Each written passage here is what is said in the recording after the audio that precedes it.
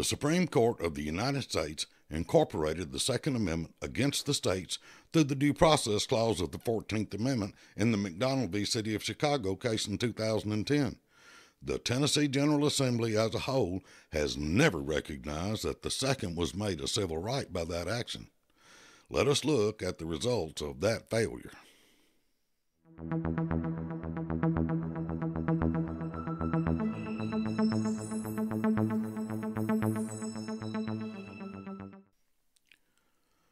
The Supreme Court of the United States has mandated the method for which all issues related to the Second Amendment are to be viewed. Text, then history, in that order.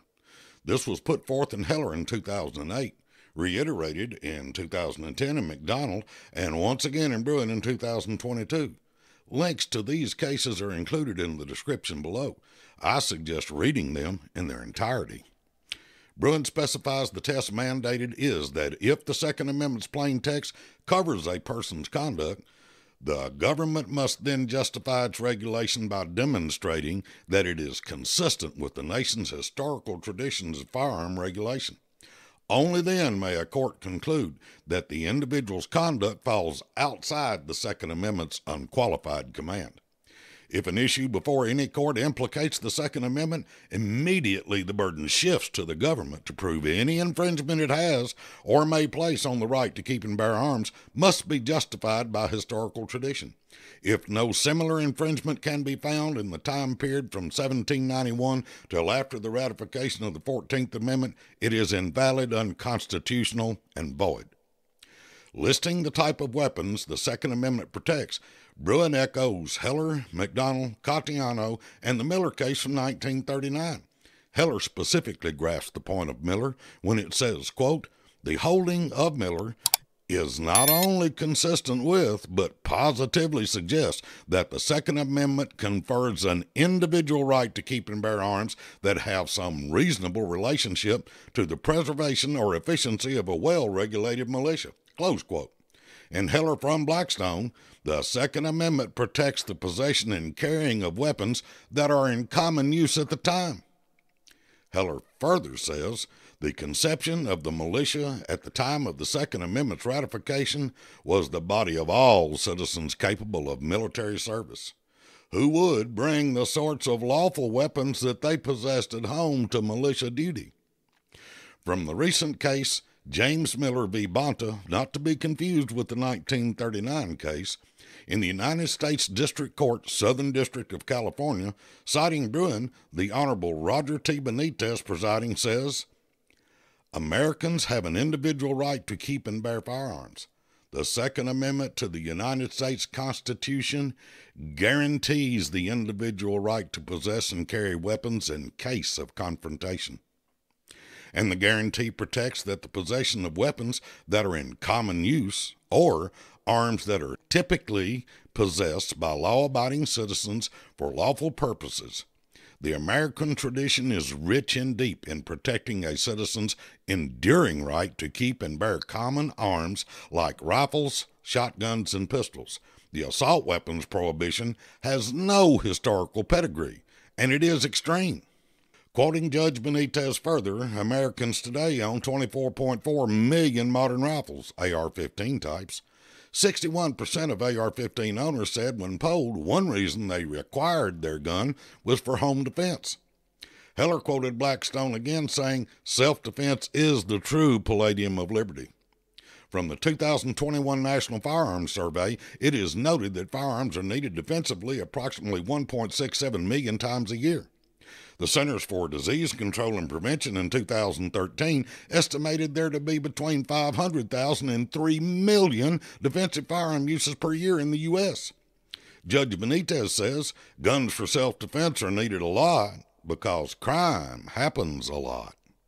The United States Department of Justice reports that in the year 2021, in the entire country, 447 people were killed with rifles of all types. With a population of 320 million people in the United States, rifles of any kind, including AR-15s, were used in homicides less than 0.01% of the time, meaning 99.99% of AR-15s were used for lawful purposes. Bruen makes clear, To justify its regulation, the government may not simply posit that the regulation promotes an important interest. Tennessee, being government, must show historical tradition to allow its infringements. In the previously mentioned Catiano Supreme Court case from 2016, which resulted in a per curiam opinion, meaning that there was little or no opposition to the ruling in the entire court, it was held, if Heller tells us anything, it is that firearms cannot be categorically prohibited just because they are dangerous. The issue before the court was whether to allow the use of stun guns, and because 200,000 units were in use at the time, the court ruled them to be lawful. That number is the benchmark then for common use. If there are 24.4 million AR-type rifles in the hands of the general public, that certainly is past the common use threshold. The test that must be applied is dangerous and unusual, not simply dangerous. Heller specifically says that firearms that are protected by the second are firearms that are not dangerous and unusual, and typically possessed by law-abiding citizens for lawful purposes like self-defense. Legislators who recite only portions of SCOTUS rulings should read the whole paragraph in their speeches. Cherry-picking selected portions of text without giving the full implication is dishonest. Modern sporting rifles could just as well be called home defense rifles or anti-crime guns. Tennessee is the only state to enact a complete ban on the carry of all firearms in the period from 1791 to the early 1870s. Some states said you could not carry a firearm concealed. None but Tennessee made it a crime to carry any at all.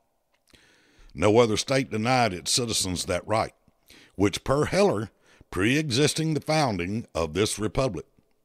These laws are still on our books today in Tennessee. There are defenses against prosecution, exceptions, and exemptions, but the crime of carrying a loaded firearm with the intent to go armed in case of confrontation is still codified here. The General Assembly and every person who receives a check from the taxpayer takes an oath to support the Constitution of this state and of the United States. And since the Supreme Court of the U.S. has placed the same chains on Tennessee that surround the federal government, the right to keep and bear arms shall not be infringed, every one of them is held to that. It is time the legislators honor their oath and remove the unconstitutional strictures placed on the people by this state. The quote for the day from Miranda v. State: "When rights secured by the Constitution are involved, there can be no rulemaking or legislation that would abrogate them." If you learned something today that was beneficial, hit the like and subscribe button. It helps to get the message out and spread the brand of the only no-compromise firearms right group in Tennessee. You can find us at www.tennesseefirearms.com. Click the subscribe button there to receive free email updates about your Second Amendment rights in Tennessee.